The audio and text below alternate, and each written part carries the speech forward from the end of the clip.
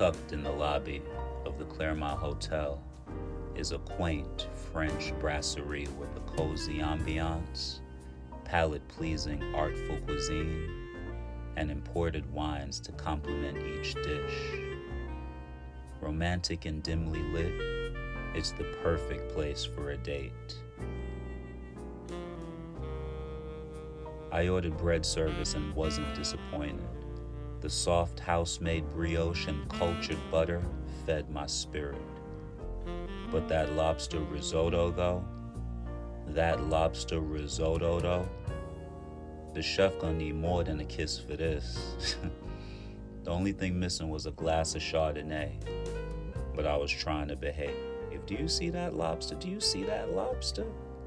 Be sure to give Tiny Lou's a visit if you're ever in the Ponce de Leon area.